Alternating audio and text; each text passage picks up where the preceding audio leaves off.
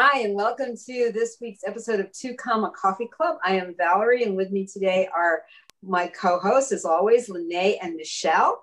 And our guest today is Angela Theresa Egic. We're very happy to have her. She is going to also be a presenter at the Neville Summit coming up in June.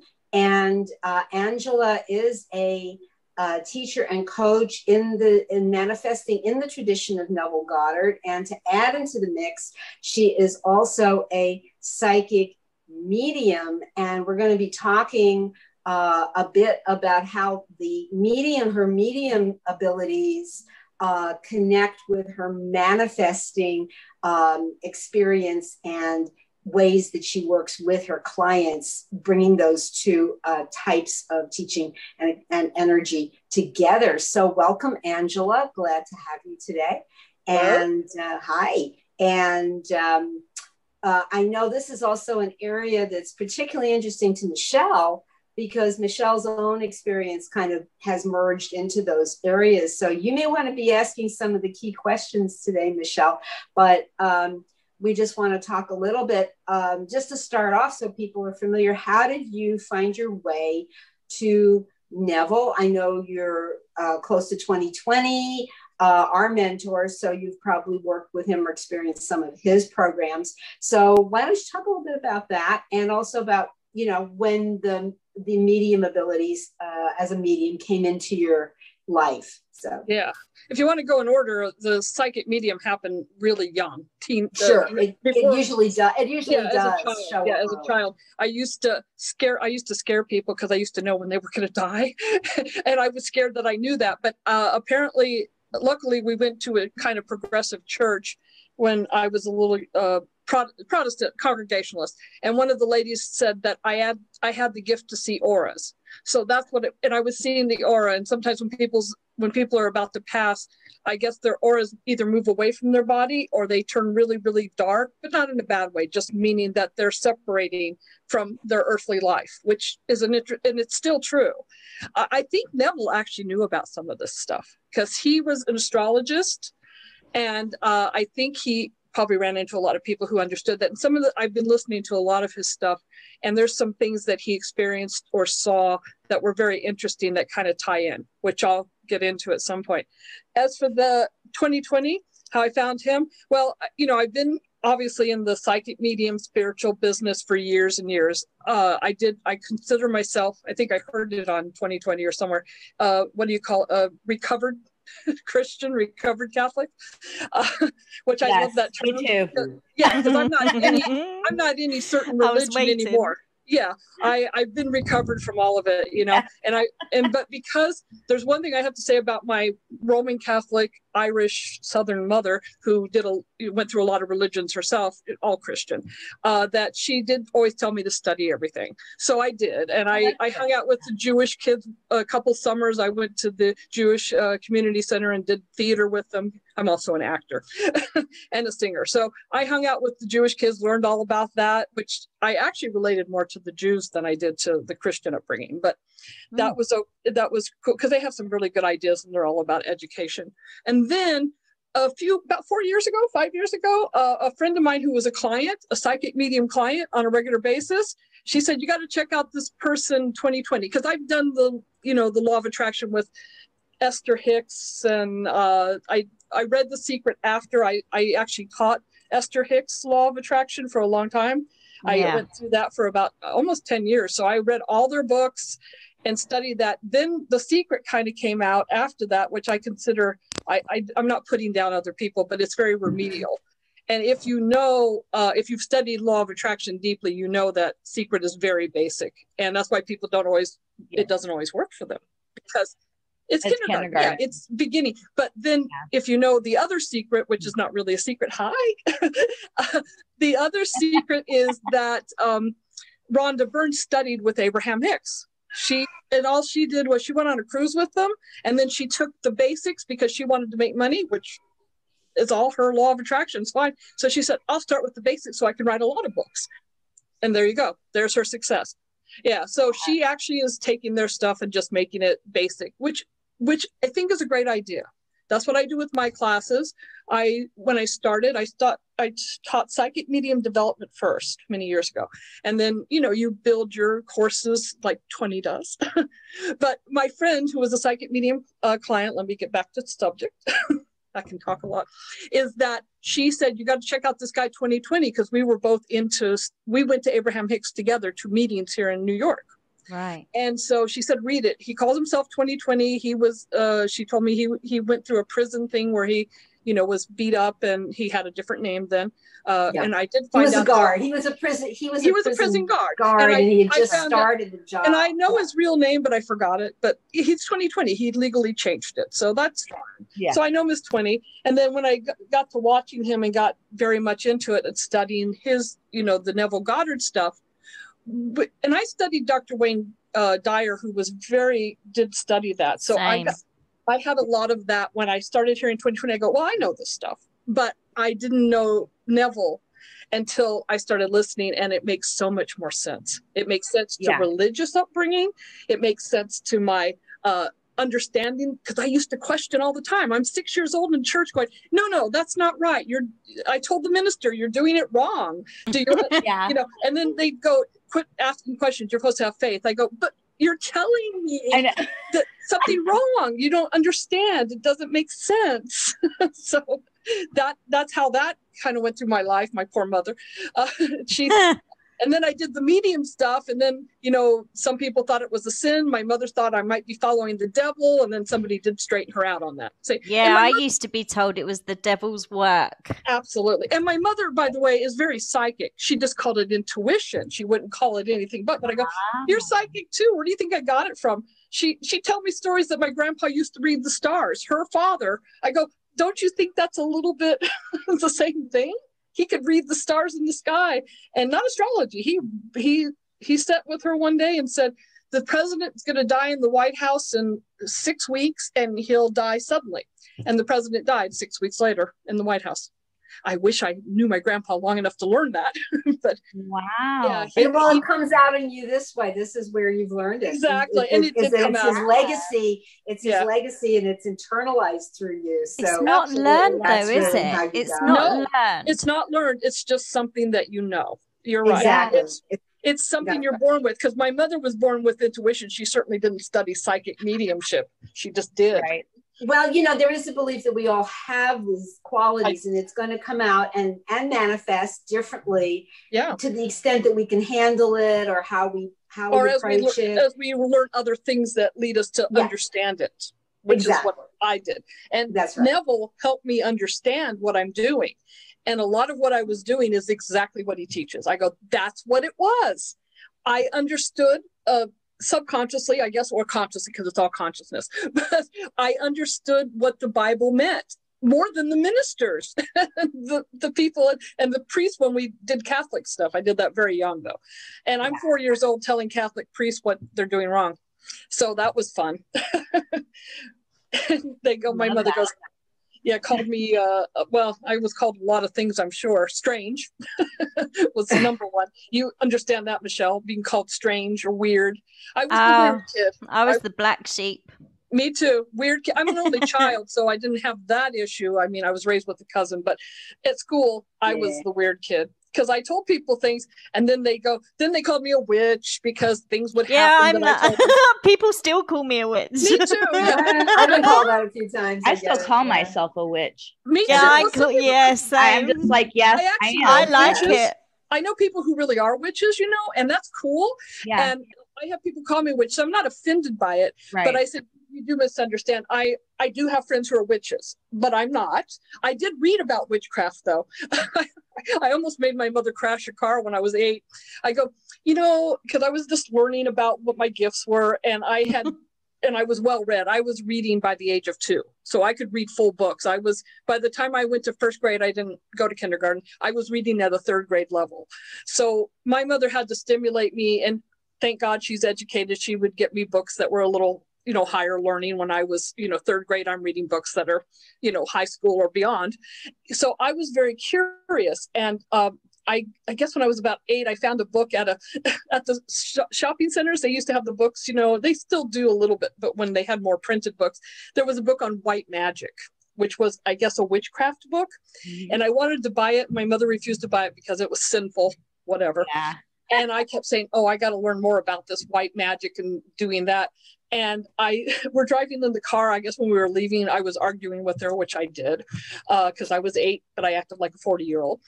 And I didn't understand why I couldn't read a book. It's just a book. And she said, I think when I'm in college, I'm going to study witchcraft. My mother brakes so fast, I think the car spun. And she goes, if you ever say that again, I will take you to the nearest nunnery, I think. I think she was trying to, because she thought that was just the worst thing you could ever, she's from the South, I guess. She thought that was the worst thing you could ever do is say witchcraft because it was all immediately evil. And I go, I said white magic, didn't I? Isn't that good? And not black magic. Hello. I didn't say black magic, but I guess witchcraft denotes black magic in her world. And then, this is all classed as witchcraft. Yes, it is. It's all. Even Neville, I'm sure, had his detractors. Yeah. Neville has some interesting stuff on. So his psychic stuff is very interesting because I was listening to a lot of lectures and reading a lot of his books. And he has this belief about the reincarnation, which he believes in. He says something about, I don't know where this is and I want to find out more about it, but something about you reincarnate at 21 years old or 20 years old. Yeah, 23, I think it was. Something like that, but you're not a baby. And I said, I think he might, because of all the studies I've done, he might be talking about walk-ins. Anybody know about the walk-ins? Yes. So I wondered if that's what he means. Okay, everybody knows. Good. Yeah, I don't know. Maybe we need to explain it to who's listening. Yeah. A walk-in is somebody like you're you, and then you have a near-death experience or a death experience, and when you come back, play with my hair. When you come back, you are a different person. You've had your soul walk out, and a new one came in. That's the basic, the basic of a walk-in.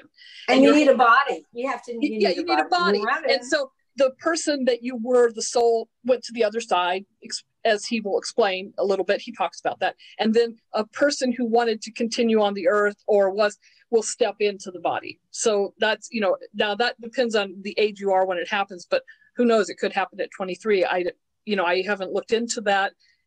So you would be two different people, sharing the body on Earth. One body left. The soul you were, who you were. You may still have a name associated with who you were. You won't retain all their memories because the other one went to the other side and has left. So all you have is cell memory, maybe in the brains. They're saying cell memory, but not soul memory. So your new soul comes in and you have the memories of that person. And you may not even go back to birth. It might just, you are a kind of a new person. Like it could be somebody, in another country who stepped in, because they've had people who suddenly have accents that didn't have them before. So it could be a foreign person. Like Michelle, and not that, but if you stepped into me and I left, Angela left and went to the other side, and Michelle passed away for whatever reason, and you stepped into me, I would speak like you and not like me anymore, because you have an accent different than mine and you're from another country. And that's the basic of walk-ins. I don't know with Neville, but that's what it sounds like to me. That sounds, like that actually makes more sense to me now. Because for a while I was wanting to really understand what he was getting at. Yeah, me too. Because I say, where did he talk about this so that the viewers at home can research? Do you know? It's in a few of the talks. It's a few of the talks. It's the lectures. Okay. But I don't know which one anymore because I've listened to so many. It might be, there's so many. I'm going to start keeping track because I want to know where I heard it. Yeah. Because that's where I also learned where a lot of people get, the people who come onto our 2020 site and ask us questions. I also found out where they're getting misinformation about the special person. Which and there's lots of that misunderstanding. A lot of misunderstanding. And they're like, he's got a special person. He did it. He had a certain person in mind. He was dating her. And he was, for all intents and purposes at the time, he was single. He was still married by paper, but he hadn't been with his wife for 4 or 5 years. I listened to all of them. They hadn't been together. They hadn't even seen each other. It was she just went and signed the divorce papers. because she was holding on for whatever reason. And he didn't know all the Neville stuff yet, even though he's Neville. He was learning it. So he was unable to split that situation, because I listened to all the lectures to find out the truth on that. When he met this woman, he had dated somebody else right before this woman, not his wife he hadn't seen for like 4 years, like whatever, or 5 years. I didn't get a timing, but it was a long while. They weren't even involved. She was dating somebody else. Yeah, they weren't involved at all. So she wasn't really part of the picture. He was technically single. And he was dating another woman for a long time from his Broadway show. And they broke up because she wanted to get married. He didn't feel they were the right match. And then he met this woman at one of his lectures. She was single or just divorced or whatever, but she was attracted to him, came up to talk to him, the one he ended up marrying. And he asked her out for drinks that night, and they started dating. And when he did his, for those who are looking into imagining what you want, then he imagined that night that he was with the person he loved. He imagined being in bed with the person he loved for life. That's what he did. Not necessarily her, just the person he loved, because he felt himself strongly attracted to her. And then he imagined her sleeping, because he didn't know everything about her, sleeping by herself, not with a husband, not with the thing in her where she was. He didn't imagine her with him necessarily at that point. Right. He just wanted her to be single, or the person he's imagining to be single. I think he put her face to it that night because he had met her. And that was where he was. And then he found out, I guess the next day or a few days later, he doesn't say the timing, but he found out, she was single. She was available to date. And then I think he asked her for a date. So, so he knows. And I'm going to do something rude because I have special hair on and it's falling for me, for those who know. But I'm going to make it real as I can. My hair can look like this with this. So just to confirm, the lecture was called The Divine Body, Lene. Yes. Is that the one? That's okay. I know he's mentioned other ones, but this one particularly says, you reach the age when you die there and are restored to life in a world just like this one, in bodies just like these, only the body is almost new, not a baby or a child, new, always around 20, 22, 23 years of age. That's about the time that you pick it up. Yes. And years ago, they say that people who have spiritual gifts, like we have, and I think we all have, will usually have an experience, a strong experience at the age of 5 and the age of 11, and possibly right around the age of 23, which is in all the studies of mediumship and psychic stuff. So he actually is talking about things that are already out there, that were out there for centuries. Did you just have a realization, Lene? I did, because yes. Yeah, I saw that. That's literally it's so true. She said, I'm going to be really quiet in this one because I'm not feeling it today. And it's all going to be about her. Well, what's really funny is now I had a near-death experience and I was dead at 15.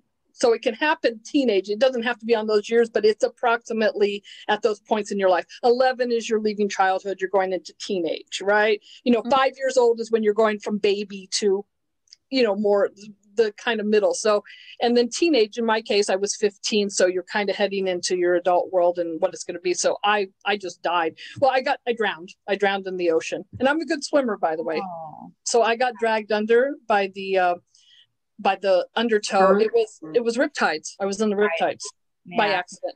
But I had some weird experiences on the beach. I'm from Arizona, and we used to go to California all the time.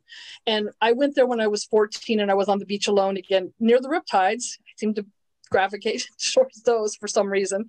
But I was afraid of big water. I could swim. My mother got me in swimming lessons because she couldn't swim at all. So she wanted me in swimming lessons as a baby because she was afraid because she knows if she fell in, she would drown. She was so afraid.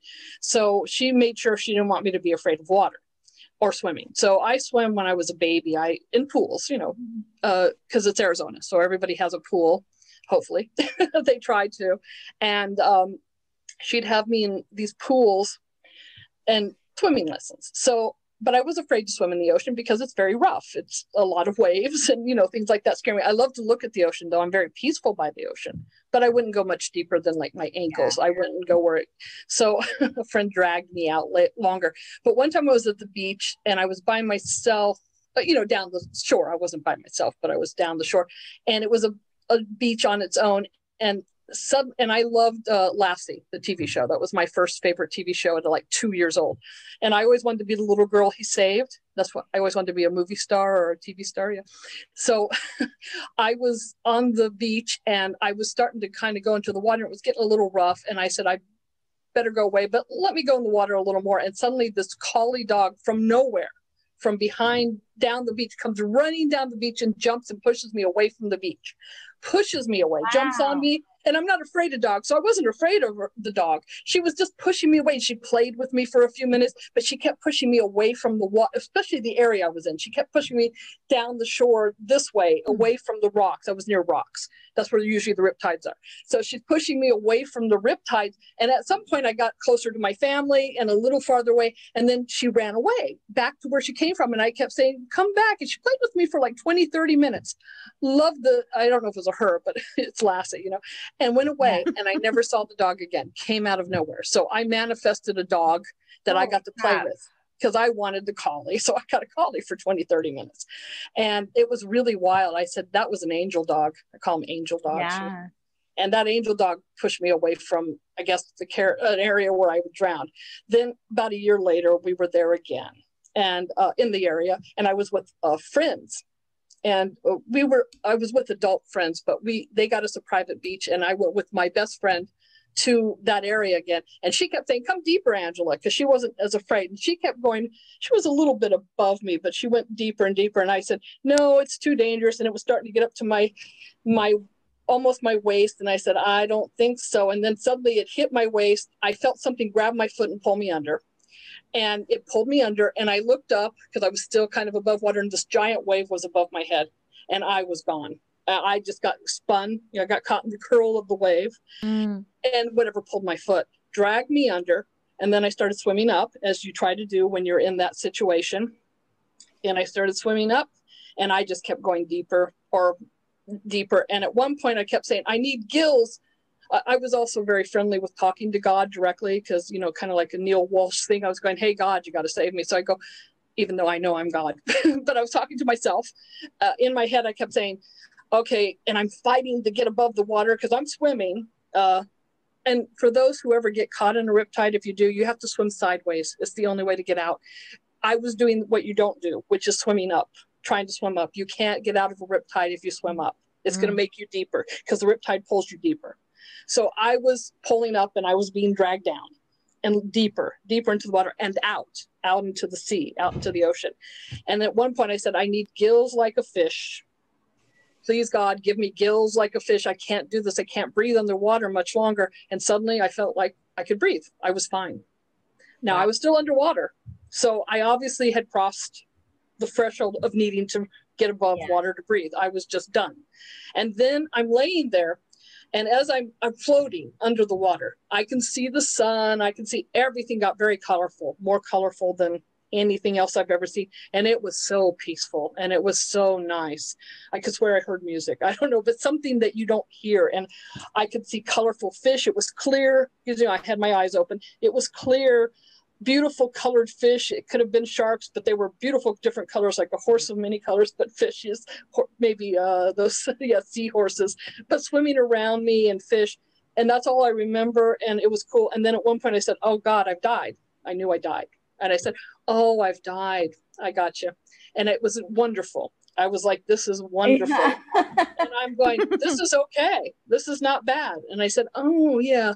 And I probably had done it many times before because I believe in past lives from birth to death. So I'm like, yeah, and I have memories of them. So whatever Neville believes, I don't know that I'm a walk-in, but I believe from birth to death, you know, maybe with the knowledge. Children who are born with that's another thing to explore. Children who are born with high knowledge, because I was born reading at a very young age without, you know, so it could be that we are like 23 mentally and just can't verbalize it until a certain time. So there might be something to that. Now that we know more about Neville, that came to me suddenly, but I'm under the water and I'm noticing that I've passed on. And I said, oh, this is okay. This is okay. And then I heard a voice, felt a voice, whatever you want to call it. It says, do you want to go back? And I said, no. I was thinking this whole conversation, obviously talking to myself, but the voice I would say in my head was male, maybe not. And then my own voice saying, no, I don't want to go back. And I said, no, it's very peaceful here. And then it says, do you have any regrets? And I said, I'm only 15. No, I'm a kid. I didn't know anything beyond what I knew a lot, but I didn't have any regrets per se. Yeah. And then I said, oh, my mother will miss me because I'm an only child. And she's very attached to me, of course. And the minute I said that, it goes, then do you want to go back? And I said, no, I don't. I'm sad for her, but not sad for her because I felt very peaceful. And the next thing you know, I'm caught in a curl again, and I was thrown back on shore at the feet of my friend. I landed on my stomach and, spitting out a lot of salt water, and it didn't feel very good, by the way. I felt everything. Yeah. And she said, why are you blue? I was a little blue in the face because I'd been gone like 20 minutes. So I was gone. And she says, I think I died. I think I said to her, she goes, well, you didn't die. You're right here. I said, I'm blue. I think I died. And she goes, well, you're not now. So get up. Let's go. It was hard to get up because I was a little wobbly on my feet. Oh my gosh. Once she crossed over. But she didn't understand, did she? She didn't understand. She was 15 and she was a good Catholic girl, by the way. She wanted to be a nun. She was not Catholic. And I was like, okay, but I think I did. And she goes, she helped me up and not because people said, did you get an ambulance or, jaws of life? I said, no, I think that was handled. I was thrown back on shore and everything was thrown out of me. Not that I didn't have some cuts and stuff, but I came back and I did it myself or God or whatever you want to call it at the time. So that was my little near-death experience. But it was close. It was close. Wow.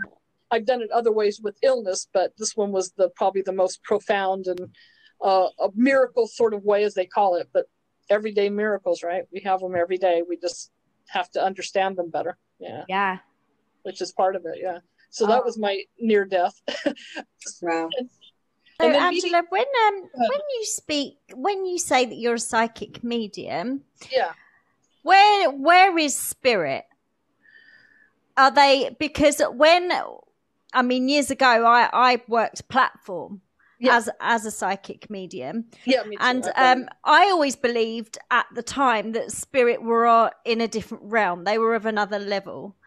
But now I've come to realize that actually there isn't another level. There isn't another realm as such, because time and space don't run linear. No, they don't. No, it's all now. Everything is now. Nothing is past, present, or future. It's all now. Yeah. That I believe for years. That I know. When it comes to readings, and I've done psychic stuff and mediumship, is that what they say is it's not really a level. I would say it's an awareness. Like the difference between ghost and spirit. Right. Yes, because I believe all that, and because I know I've seen it. But a ghost is someone whose soul is still hanging around because they don't know they died. They're unaware that they passed away. So they're still trying to live in the body that doesn't exist anymore. The body's been buried or burned or whatever. And they usually, ghosts are tied to where they were or something that makes them happy. So it's a matter of just going into the light, as they say, which just means you are more aware. And that's what happens with spirits. Spirits know they've passed over and they're on the other side, whatever you want to call it, but it's all now. There's no linear time, like you said, really. So you can talk. That's why everybody can talk to them anytime. Ghosts a little different because they might have some, they think they're in linear time and they're not. So that's just the issue with them. But as for spirits, anytime they're available. That's why mediumship works. You can also talk to people who are living. I talk to them all the time because we're all mental really is the traveling. Because we're all one, we're all one. So there's no reason we can't contact anybody. That's why we're all 6 degrees of separation. We're all 1 degree of separation, to be honest. Right. Because there's really, the separation is just the physical body, what does 20 call them, the meat suit. Yes. Well, as I say to that, actually the literal meaning of incarnate is to become meat.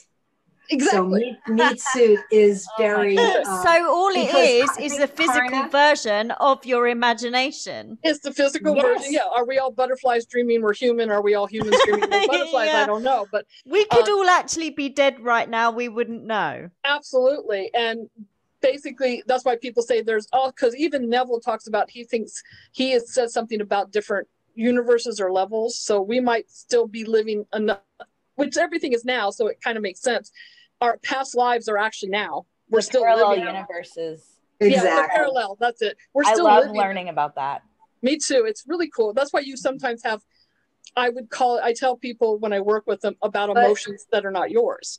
Yeah. But I also think now, it's funny because this was crossing my mind today, that what we've thought of as parallel universes, whether you call them universes or hallways or whatever, was something I read where they were referring to like different rooms and all that. These are states. These are really states. Then they may be coming from different parts that we're not familiar with. So because we don't understand that, we will call them a parallel universe, you know, and you got it. Yeah. That's it. That's what it is. We're living. Really that's why when you get an emotion that you feel is not currently yours for whatever reason, it's basically a state, but you're taking the state of one of the parallels that is going through that at this moment. Also, when I've done past life regressions and readings, which I do too, because we do put it linear to make us not crazy, is that sometimes you're living the emotion of a time or a parallel universe that's happening at that same age or same time.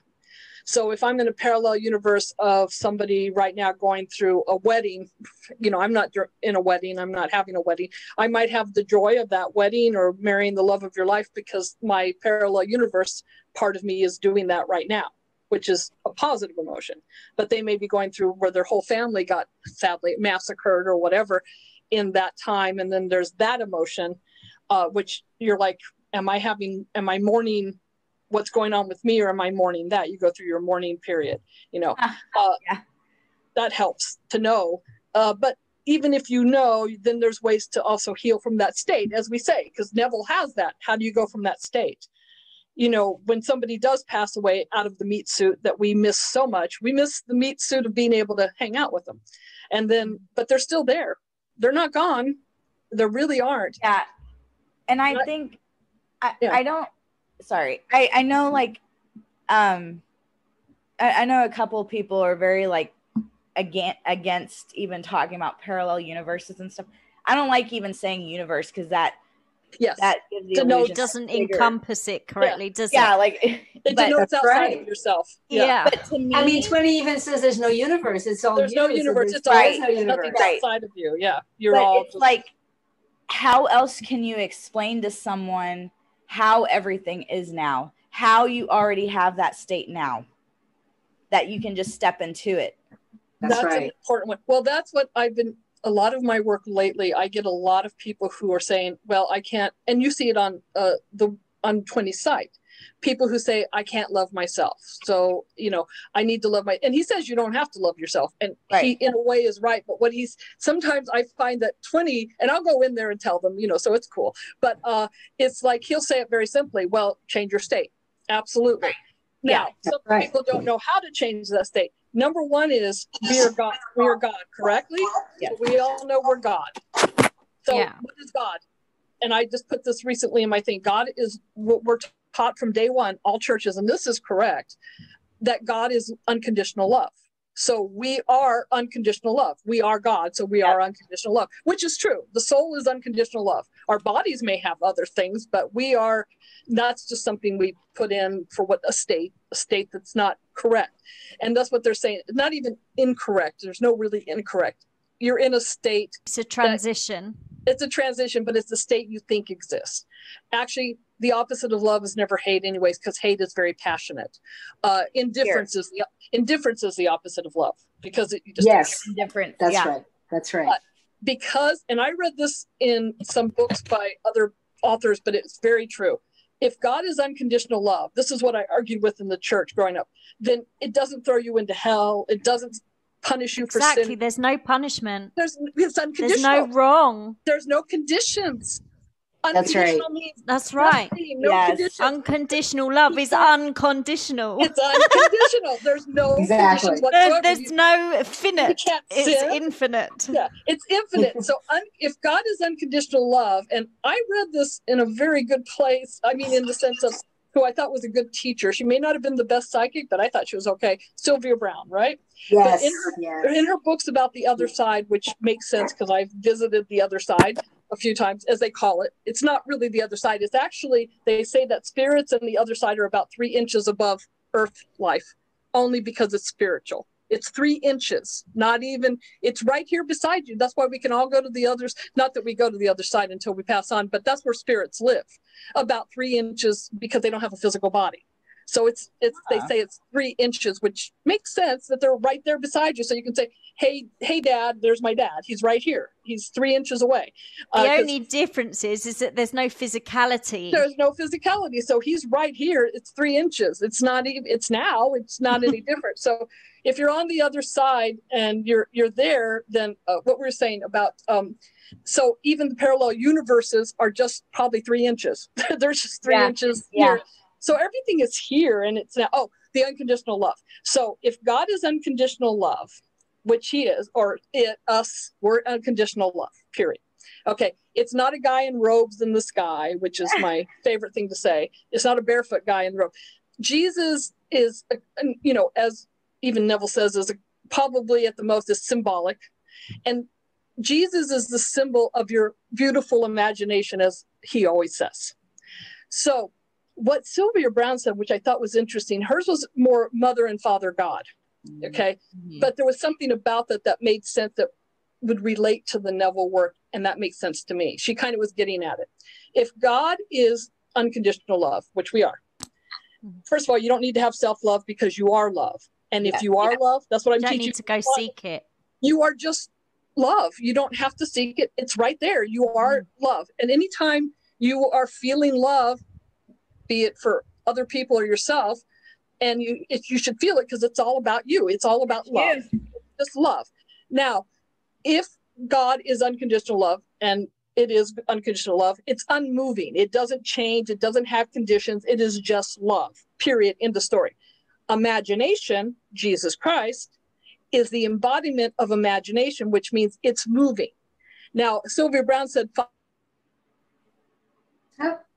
Father God is unconditional love. She agrees. She was raised Catholic, so it's a good point. And it's unconditional. It doesn't move. It's always love. It's not changing. It's just love, love, love, love. As Lynn said, the Rent's producer. I am Rent, that which I am seeking, but I am that. You are that. You can't get self-love because you are love. You are just love. So you are that which you're seeking, and it's unmoving. You are love all the time, period, end of story. Jesus, your beautiful imagination, is the part that goes out and moves the world to do what you imagine. So Jesus is the moving part of the love. It doesn't change that it's love, but Jesus is more the imagination. She called it Mother God. Mother God is the movable. Some people in the Catholic, so the religions actually kind of had the idea, they were almost there, but they had to put something to it. They call it Mother Mary in the Catholic Church. Mother Mary is the one who get your prayers, read or done, because that's the moving, and Christ. But that's the moving part, because in Catholic, you can only pray to Mother Mary to get to Jesus, to get out there. Yeah. So they give a lot of things in the way, but there's nothing in the way. So your imagination is Christ or Mother Mary or whatever you want to call it. You don't need to call it anything, but what it is your imagination. You can call it imagination, and you imagine what you want, and it's the moving part of the unconditional love. It's all done in unconditional love, because that's what the unmoving, you are unconditional love. So you're not doing it to hurt people. And even when you get into the weird part we're not going to get into, but people who succeed at doing terrible things to other humans, I watch shows on that because I like to help solve crimes and stuff like that, is that they don't feel they're evil. As an actor, evil people never feel they're evil. They feel they are doing what they are justified to do for whatever reason. Yes. So they are in a state of, I'm not evil. Yep. We call it insane and crazy, which it is, and it's terrible, but that's not what their mind is. I'm doing this because, I have to do this. That's just a matter of their state is, this is something that they are felt they need to do to get where they need to go.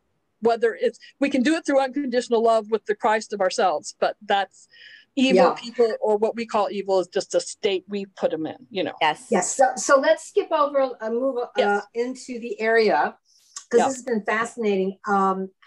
is of where you're working with a client, yes. but where you can see what they could be manifesting, what state they, because you're already at the end. Yes. And they don't see it. That's why they've come to you, because they don't know how to get there.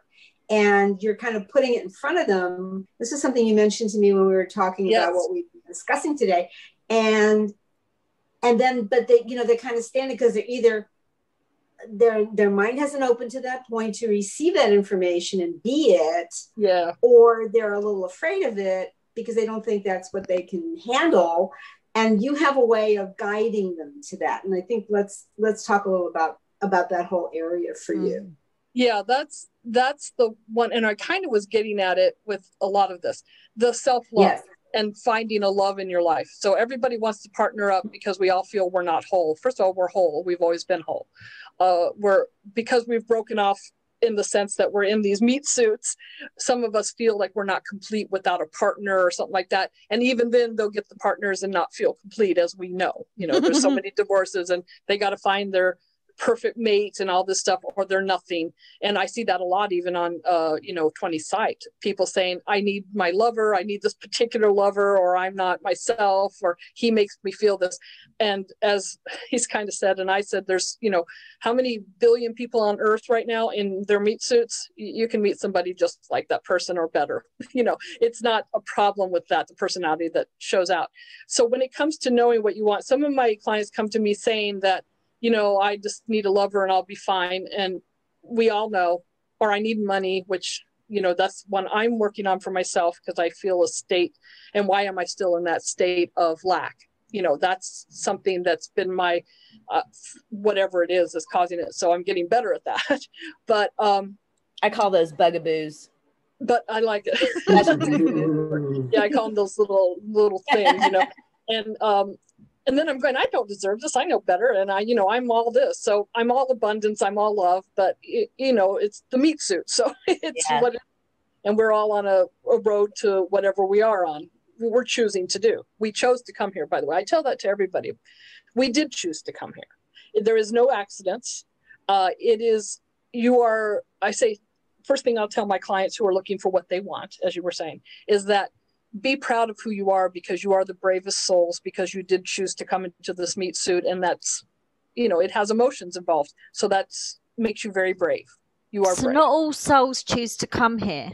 No, I don't believe they do, because the other side has told me that. Some of them never come here because it's kind of brilliant when you're in the God level. You're just you don't have the meat suit in the way.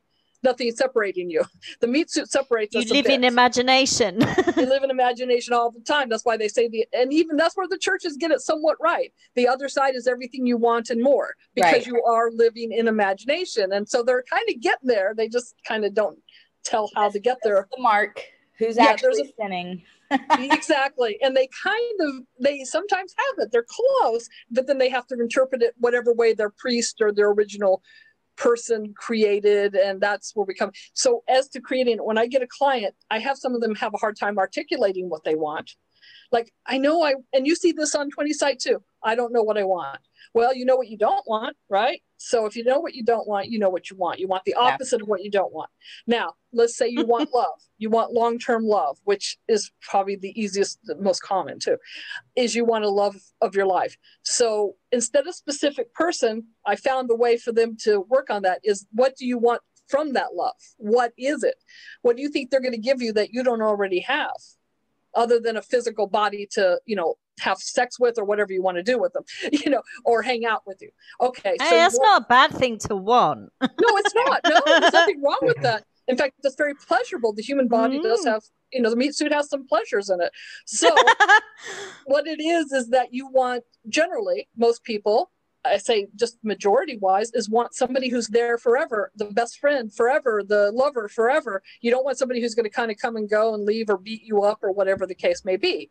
So what you want is long term. So you want to go to the end, really, instead of and even 20 has talked about this. Do you really want to just go to the wedding? If you just want a wedding, that's probably pretty easy to arrange in a way. But if you want a long-term love, you got to go to the end. So I've worked with people who I've worked with them on their wedding or getting married or engaged. That is something, but those are definitely middles of what you really want. Right. So what I'm finding when I'm listening, I can tell that they really just want the long term. So the weddings and all that stuff, it's going to happen if it's going to happen, you know, if you're in the end. The end is you want somebody who's there till the, you know, till the end. Till the end. So I said, there's a way to imagine just what you want and keep on that. And one of them was with my friend who I thought was a really great one. And she said something amazing after it. I said, imagine, this was a client, but a friend too. I make friends with a lot of my clients. Imagine you're 85, okay? Give or take, get an age that you feel that you can live to, you know, and if you don't, that's a whole different thing. But let's say 85, and you're 85 years old, and there's 2 rockers sitting on the porch. And it's a very easy one. And you're sitting in one of the rockers, and you look over, and you see the hand of your partner, male or female, because it doesn't matter. And their hand is also aged like yours, or whatever you feel. If you want a younger person, that's fine. But, you know, ooh, choices. Yeah. Be a cougar. Yeah, be a cougar. Yeah. See the hand of your 85 and see the hand of your 50-year-old lover. But see that hand reach over and grasp your hand. This is your image. This is imagining to a point, as we talk about. I did take, by the way, 3 or 4 of 20s classes, sometimes retook them, but I like the imagining to a point because it's perfect, because you don't have to put a face to it. So you put that hand reaching over and grabbing yours, and you hear the voice in the style you want. I have loved you from the day I met you. And you're 85, so I have loved you from the day I met you. That's forever. And then when I did that with my friend, she goes, that's a nice memory. Now, she's only 40, but what a nice memory. It's a memory. Yeah. Yeah. And that is very powerful. Very powerful. Yes. That's most powerful. And so I learned from doing that with my clients, having them imagine things as a memory, because you're also doing that. Even if they're not into Neville, I'm doing that with them when I go to that part of the reading. Now, I get different kinds of people. Some readings say, I just want to know the future. Well, you can change that future. Right. I can see things happening, but that can change. Yeah. I can see where you are, and I see the road you're on. That's how I explain it. I see what you're imagining currently. Even if you don't tell me, I can generally pick that up, because again, it's all vibration and I all feel it. You know, it's all part of the same mindset. So from deduction, I can say this is what they're imagining, and I can also see what they really want, even if they don't know, because it's pretty obvious. I think it's obvious. Some people don't, but they'll say, I don't know what I want. I want this. I want this. But generally, most of us just want to feel content or happy or successful in some way, or with our lives going where we want them, because we've been taught, or we think that they're not going to be what we want, and we give up dreams. It's because we're taught they're too hard. They're just out of your reach. Yeah, they're out of your reach. But why are they? They're just not. I was taught that young, and I'm an actor, and Broadway is my dream, and it closed for a year, so I had no hope there. But I have friends that I grew up with, I did theater with in Arizona, who ended up on Broadway. So it's really not that hard. I mean, not that it's not hard, but it's not hard to manifest it, because it can be done. It is done. It's done by people I worked with for years. So it's a matter of, what do I want? But what then I go into, which I've done with the Neville stuff, is why do I want Broadway? What does that represent to me? What is the feeling that I can have right now? I don't have to be on Broadway to have that feeling. So where am I getting it? And I seem to be led into this teaching. This is my Broadway at this point. And I could still end up in a Broadway show, because that's what I want. And that's the other thing with clients, is that they say, I want this. I want that particular person. I want that particular thing. Well, but what's the state you really want? Is that state going to come from that? You only think it's going to come from that, which it may. But that, right. And I think 20 has pushed that too. What is the state you really want? It's really about the state. So if you feel this, and even this was once said on Abraham Hicks, but I think it was correct, and it was right. It kind of was a 20 thing. But when I was still doing Abraham Hicks, one girl was talking to Esther, doing her Abraham thing. For those who don't know, Esther channels a higher being called Abraham, and she does these things in person where you ask a question and this Abraham character answers, kind of her walk-in. I guess that's a walk-in for her. So Abraham speaks on behalf, but some of the stuff he said, I listened to a lot of those lectures too before, are very right on kind of Neville level. They just kind of, they say it in other terms. But I like Neville better at this point, you know, and I'm into that. But one of them was a girl asking about her lover. And the Abraham character was saying, you have to imagine he's there, you feel him, you feel what he is. They talk about vibrations or matching the thing. You don't have to match the vibration of him, but where Neville would agree, or where Neville actually said first, is that you have to know they're already there. You're already at the end. Going to the end is basically what I guess Abraham would call matching vibrations. So you go to the end, you feel it. So what is the feeling you want from having a partner? Yes, you want a lover. You want somebody who's going to make love to you. And by the way, I've dated every single actor I liked in my dreams. I have dreamt them all, and I've had relationships with all of them. It works very well when you start doing it yourself. I have had a marriage, and even actors who have passed on, I have dreams that before they passed on, I was with them. And that's an interesting thing that's been happening to me for the past, I guess, year, since I've gotten more into the Neville. So let me tell you guys, if you have a crush from even the past, because there are levels, or not levels, but whatever you want to call them, because it's all now, you can be married to Alan Rickman. I was married to him and made love with him in my dreams. It's beautiful, by the way. And I wake up having had a whole relationship with Alan Rickman, who passed away about 3 or 4 years ago. So this person is like you're imagining, but what is it you want from the lover? And so Abraham said, I'll go back to point, said, this one girl who was asking the question to Abraham said, so I have to believe he's there so much that I don't even need him to be there. Yes. There you go. Neville, you have to believe it so strongly that they don't even have to be there. They're already there. And that's exactly, that was Neville and one little thing from Abraham. So Abraham got it, or Esther, whoever, Esther channeled Abraham. It was perfect. And ever since then I go, that's it. That's the secret. That's not a secret. Never was a secret, but you know, and that's also in the Bible. And being a Sunday school teacher at one point, I tell people that too, who think they're sinning just having a reading with me. I get that once in a while. Yeah. Is that the Bible says pray as if it already is. I don't remember exact verse or date, but I that is pure Neville. That is pure Neville. Pray as if it already is. That's right. Praying is receiving. It's receiving. This is the way Neville teaches praying. It's not pleading, bargaining, begging, requesting. No. And you know how exactly, it's not that. And I used to teach that before I heard of Neville, but the power of prayer, which is absolutely true. It's really not about putting your hands together or looking towards the east or whatever it is you want to do. That's just ritual people put in there. Ritual can be fun. I like some ritual, but it's not necessary. It's like people who say you have to do a vision board, throw away your scissors and get out your yarn. It takes forever. You're just making it harder and longer. You're making the road harder.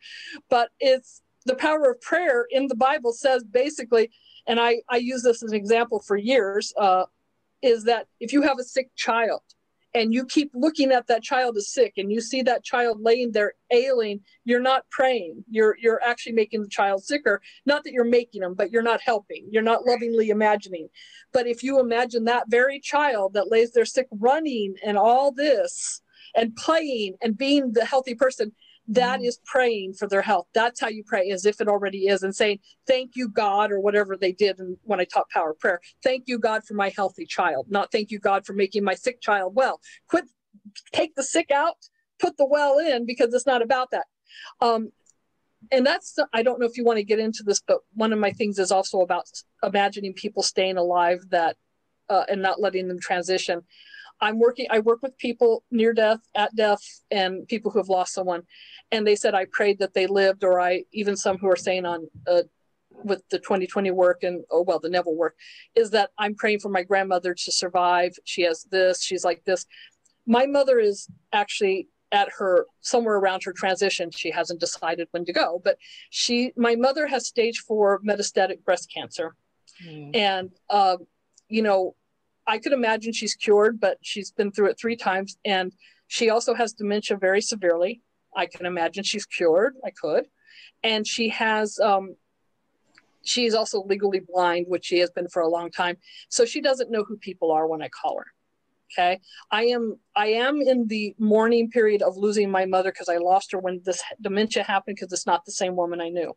Yeah. I don't, not that I disagree, but I don't agree fully myself when these people who say my grandmother's in a coma and all this or dementia, I'm wishing her well and then she died anyways. Well, what did I do wrong? This is when we get into what's right and wrong about Neville. I don't think Neville ever said stop somebody from transitioning, because he talks about transition. And I feel that if somebody has, and it's their decision. Yes. That's right. Whether they and my mother my mother was given 6 months to live in 2020 of February. She's still here. So she hasn't decided to transition yet. And I say, you know what? I've told her, and I talked to her, of course, and I talked to her in person. Sometimes she doesn't even know she has the phone to her ear, but I talk to her, obviously telepathically all the time, in dreams too. And I tell her that, when you're ready, that's your choice. And I'm not going to stop you. I just want her not to be in pain, which we've taken care of. She gets morphine twice a day, all the things you need to do, but I'm not imagining her as anything, but I do imagine her happy, but not necessarily on this side. And I'm not going to imagine her hugging her and doing what I used to do with her other than memory, because she has chosen she needs to transition at some point, and she will. She's chosen the way she's going to do that. And obviously that's towards her dis-ease, as I call them, dis-ease. Dis-ease. Yep. Yeah. I wish she had chosen an easier way, but I can't make that choice for her. She made a choice of how it would happen. I find it interesting she chose dementia, because all the pain in her life that she had is no longer there because she doesn't remember.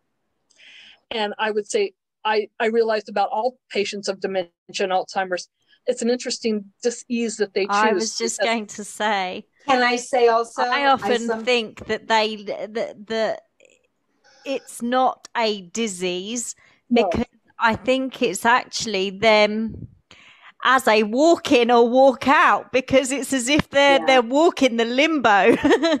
And so they've got their toes dipped in either side.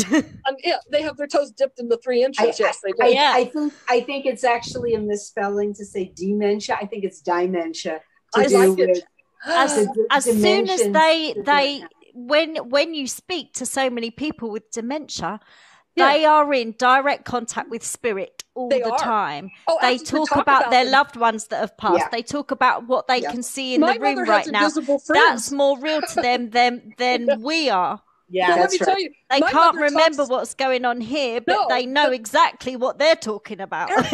And my mother says amazing things. She tells me, first of all, early on, before she went into this full part of dementia, which I like, she told me about these blue people who came to visit her. Blue people, and she said they were very nice people. They were blue. They came to visit her and talk to her. I said, and I told her I believe her. There's no reason not to, because she saw the blue people. She also sees a lot of children who are not children we know. Or she knows. She goes, well, there are children here. And I go, okay.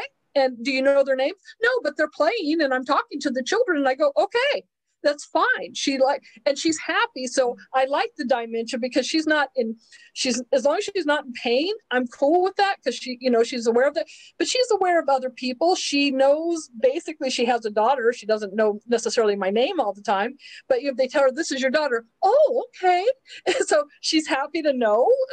And sometimes, like you said, they know people she talks about some of her sisters and stuff, but that's all she knows, their name a little bit from the past. But I like the dementia is perfect, because they have chosen whatever happened on this meat suit life is no longer relevant to them. And they're ready to, they're, like you said, both worlds. They're 3 inches above and they're here. So they are definitely more telepathic than we are. They might give you something interesting. But I said, I don't feel that, and I don't think he promotes that, but the people on there are trying to promote, I want to cure my grandmother or my mother.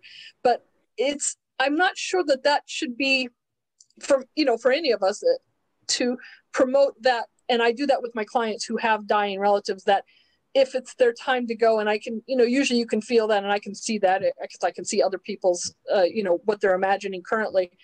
And I can go into that, because I can visit the other side of the dimensions, is that I know that somewhere they chose, because there are things that they're just ready, or they've done all they can do. And no matter what age you die, and this I've believed for many years, is that it's never the wrong time, because somewhere you chose. Your soul is choosing the transition time. And even Neville talks about that.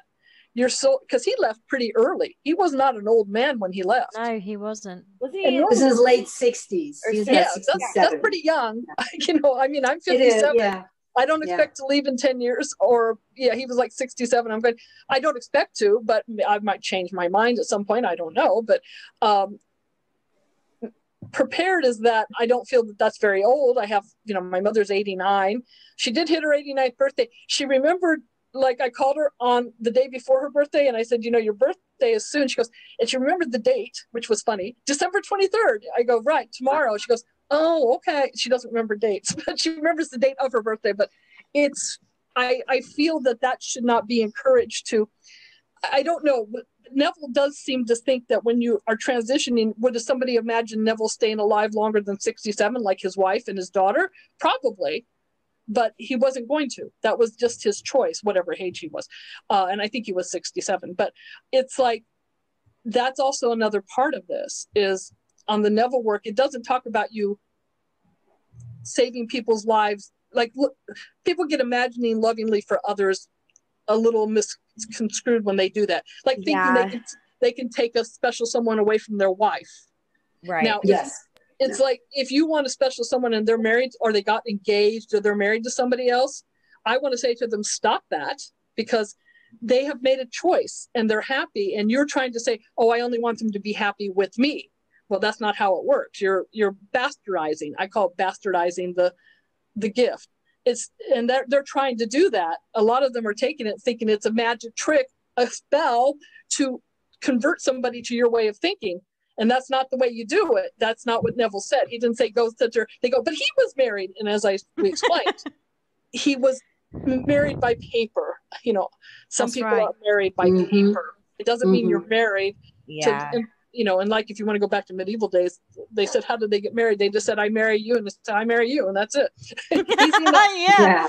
And I under like a tree outside. Under a tree outside, and it made good, and they didn't need no priest or anybody to make it permanent, or the justice of the peace. It was just something they chose to do. They just betrothed each other, didn't they? They did. So what's wrong with that? I think that's one of the best ways. I mean, other than we have some legal stuff nowadays we made into law that you can split things and stuff, like, if you want to. And then there's the divorce thing. And so it's like human stuff, meat suit stuff, is really, in the end, we get there, but the state is unconditional love, period, end of story. Unconditional love. And what you really want is, I encourage my clients, as I do, because I can see what they really want. I can also say, but let's look at it this way. What do you want? Do you want to be married to this particular person, or do you want the feeling of being loved and taken care of? If they chose somebody else, or they're married to somebody else, then they've made a choice. And so you can be happy with somebody else. You really can. You may not think it for a moment. We've all been through our love affairs or whatever. But it's like, I can be married to Alan Rickman and he's dead and he had a wife. But I can do that in my imagination, and I don't have to, compromise anything. I wouldn't take away his wife or anything else. And I wouldn't want to. I can enjoy the moment for the moment, what it is in my dreams. In person, I can find somebody who's wonderful as if I need to and want to, and I'm wonderful. So I'm already there. So it's not just that. There's a lot of people that decide or say that they're manifesting true love, for example. Yeah. And they're assuming that it's with the person they're with, or the person that they want. And actually what tends to happen is that all of that just breaks apart and falls to pieces, and they're wondering what the hell's going on. Well, hang on, that's not what I've manifested. Actually it is, because that's obviously not right for you, and so it's got to go in order for you to get your ending. Absolutely. Well, it's like, I want to manifest, somebody who's my best friend and loves me, but let's say you're involved, not necessarily married, with a person who abuses you. And then they say they want to change that. They want to imagine them better. That's all fine. But, imagining somebody who's violent better is, you don't need to do it with them. You can get out. You don't have to live in the house. Get out. That's human life. Your humanness, if you want to keep it, if you want to keep the meat suit for a while longer, you might want to move away from somebody. Get the fuck out of there. He may change. He may get into therapy and be perfect for you, but not now. Because that's not what you're imagining. You're imagining.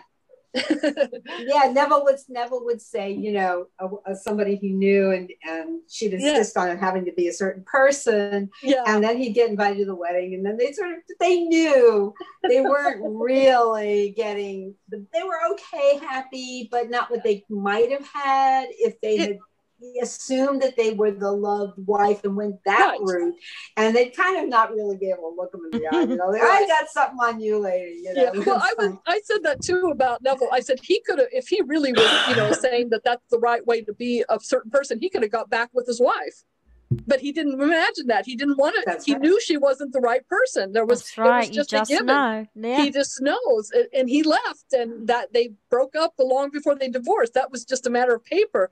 It had nothing to do with, so Neville is a good example of that. He waited for the love of his life. And if you listen to all the lectures, he dated somebody, almost became engaged with her. She wanted to get married. And when she said it to him, and he said no, he goes, you know what? I don't feel we're going to be well married together. The actress, she was a Broadway actress. And he goes, it's just not going to work. And so he let her go. He let her free because he understood that was right to do, because he wasn't going to do what she wanted. Her desire was to be married. His was not with her. So he let her go. And that's also a right thing. These people who are in relationships, and I do this with my clients, if you're in a relationship that's not working, because, well, he won't do this, how do I make him do this? I said, you don't. You either love them unconditionally, you know, there's some conditions in love relationships, yes, like you want them to, be with you, but if they're not, well, then how much is that a love? Their unconditional love for you is not unconditional, and yours isn't either. Love, they can have conditions, because you want, like, if you want a partner, you want somebody who's going to sleep with you. You know, I had parents in marriage who they never slept together except enough to get me, but and they were unhappy. Hi, kitty. There's the baby. They were not happy, and I was 9 years old and told them to get divorced. I said, you should both be happy. You shouldn't be unhappy. And I said, I'm 9 years old and I recognize that. I said, I love both my parents. I said, Mom, I can live with you and visit Dad, but you should both be happy. And she said she felt, my mother's state was that she felt she could not survive without a man. She just didn't. And she lived with my father till he died. And then within a few years after that, she married another guy.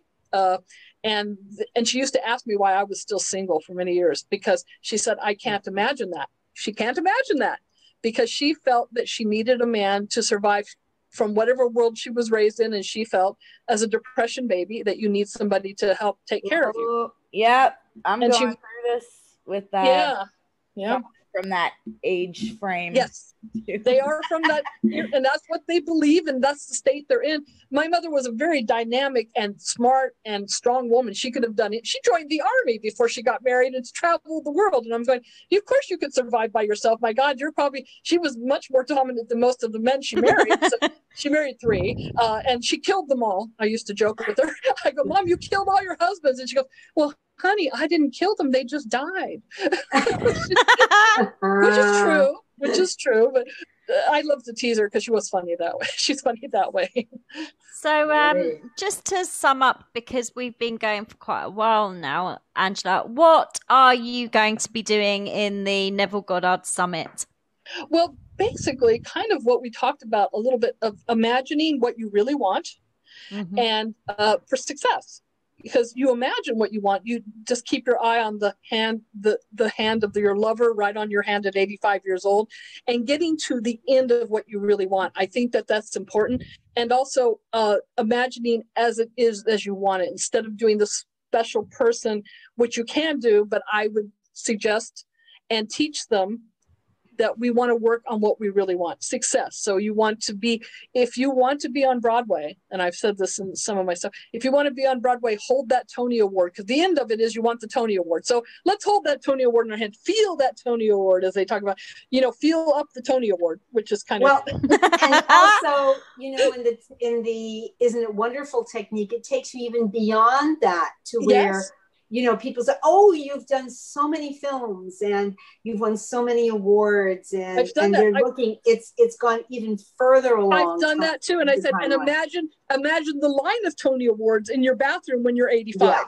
They're right there, or wherever you want to put them. I've also there was something that Neville did. He imagined, or no, 20 does it. Imagine how he's going to die or when he's going to die or his death experience. I've imagined my death. Okay. And it's very interesting because it is about my loving show business. I am 110 years old, I think, between 110 and 113, because I was told by 3 psychics I lived to be 110, and I go, that long? But if I'm going to live that long, that's a long time. It is a very long time. Oh, my aunt made it to 106, so yeah. If I'm going to live that long, I have decided that my last day I'm going to be somewhere around 110, and I've actually done a role on Broadway. Like one of my mini roles is probably my last role. It is closing night of the show, so it's not like I've missed a performance.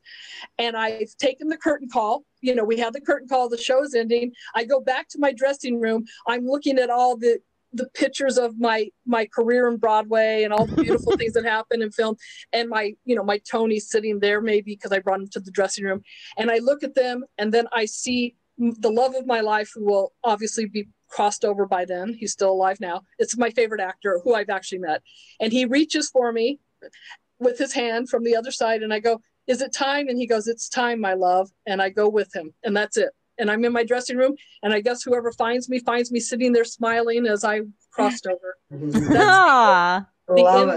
That's my last day on closed. And I finished the show, and the show did go on because I finished the show. I went to curtain call. Well, that's lovely. Angela, thank you for coming to visit us today. If people would like to contact you, do you have a website you can tell the viewers? I have my websites right now are on Facebook, but I will be getting a website soon. But on Facebook, you can get me at Angel Aura 28. If you put in, that's a web page, Angel Aura, ANGELAURA 28 for the psychic readings. And then I do have a Neville one, which is Visions with Neville Goddard. Visions Neville Goddard, which is the, you can make your own name for the page. And then for email, this is the easiest way to reach me if you're having trouble remembering all this, or right now, if it's not posted, it's angelaura28@yahoo.com. And you can put what it is if you'd like a reading. We'll put the links all in the description. Great. Yeah, angelaura28@yahoo.com. And that's the best way to reach me for readings and coaching and all this stuff that we're doing. And what date are you on the summit? The 4th, 5th, or 6th?